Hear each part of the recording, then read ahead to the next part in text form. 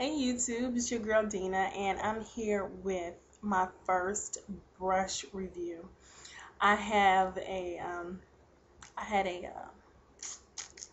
request from one of my favorite subscribers, and I'll try to show you a picture. Hopefully, if I can show you the picture, you'll see it right here.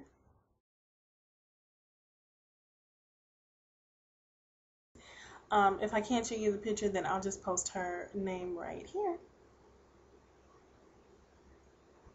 Okay, so that's one of my favorite subscribers. She's been like down with me since like day one. She always has really nice things to say to me, so shout big ups to you. Thank you for watching my video. Give you a quick shout out. And I have requests, people have given me requests before, and oh my God, I promise, those videos are coming soon. I gotta get it cracking. Anyway, so I was really excited to do this video because I never, brushes are like essential, and um, I know before I purchased all of my brushes, I did a lot of research on YouTube and other places and stuff. So um, I know getting really quality information on brushes can save you a lot of money, and it can really help. So I'm glad to do it. Um, so thank you for the idea. Now, to start off, I'm gonna let you know what I'm working with. Let me kind of show you what my work table looks like. You can see it's kind of when I'm doing my makeup. That's what I put my what's the name on. But that's what I hold my makeup in. It's my little mirror, smell good palettes, makeup, Sephora inspired makeup brush, Kleenex light, coffee, my post-its, whatever. This is what I hold my brushes in. My color scheme of my room is red, black, and white, so that's why I have two little ribbons on there. And this is Sephora inspired. Of course, I got this idea from YouTube. I'm a YouTube junkie, just like you. I post videos, but I'm looking at videos most of the time too. So, got this idea from videos from YouTube, and it's just a vase. This vase was like $4.99 from Target. The ribbons were like $1.99 or whatever. The vase filler, which is this like plastic stuff, was $5.99 from Michaels, and that's it. I used to have this is how I set them up after I've washed them, because these are washed and everything. This is how I set them up now. Going through the week and like busting out my makeup and like throwing these back in, they'll look all discombobulated and all together, and they won't be by name brand, and the short ones, they'll be all messed up.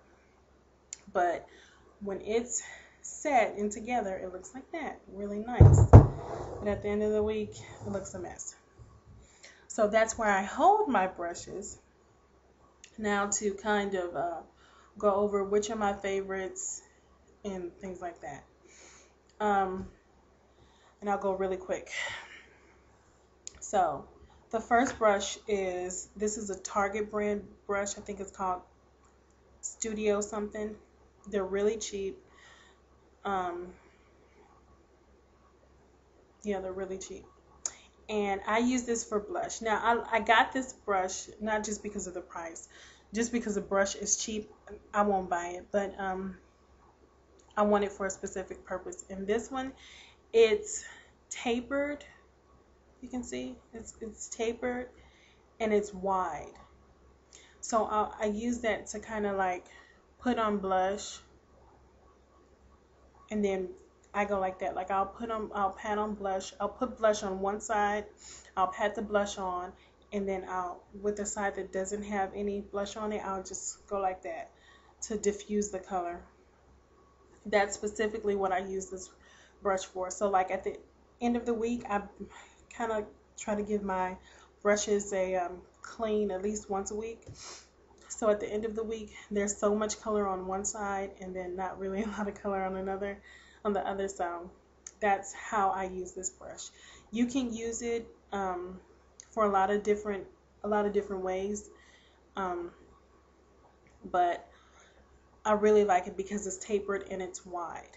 So that's specifically what I use this brush for. Can it be a dupe for anything? I'm not sure. It probably could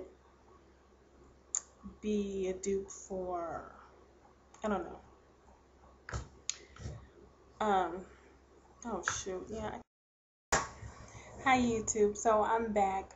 I'm sorry, I know I look different. It's the end of the day. I just got off work and I couldn't finish with something came up and I had to hurry and leave, so I couldn't finish up on the original day that I started this video. So this is a whole new day, but it's all gonna be a one really short video. So maybe let me put some more lipstick on so I look like okay, so this one is a CVS brand. I know in my other video I said it's a Target brand, but it's actually CVS. It's called I Forget. It's an off-brand name. It was very cheap. It came actually in a set with this one, this one, this one, and this one. These all came in the set. They're all short handles. They're all short handles, as you can see. And I think this set was $9.99 for 4 brushes. And they're really good. This is like a foundation, a concealer brush. This one is a blush brush or powder brush. This one is a foundation brush or blush brush. And this one is just a crease brush. The next brush that came in the set is like, a lot of people call it the skunk brush. A lot of people call it stippling brush, whatever. It has like the hard synthetic bristles right here and then the softer ones in there. What I use this brush for is I do use it to stipple on makeup, and sometimes I use it for blush. The favorite thing I use this thing for is for the blush, because if you pat that into your blush when it's clean, pat it into your blush and like make big circles around, I mean, it makes the application look so natural, and it makes the blush look like really like it can be your skin color. So that's my favorite use for this. I do use it to stipple on liquid foundation, and it's really good for that. I know a lot of people will take the brush and put it into their liquid foundation and then stipple it on like that and then blend it all out. This brush, if you have the MAC of this, or if you whatever name brand of this brush that you have, or if you're thinking about getting this brush, it's really good. I have this from CVS, and then I also have a MAC one, but I use it for 2 different things. Since the MAC is a little bit softer, I use that only for blush, because it really diffuses the color and it makes it look like, and this one isn't clean.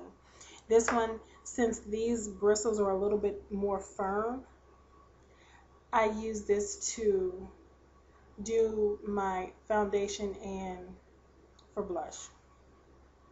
And if it's in between cleaning and it's too dirty and I don't want to use it, I'll go back to a sponge and use a sponge. I don't use this every time I put on foundation, but for the most part I do, because it really makes your foundation look flawless, you know. So that's that brush.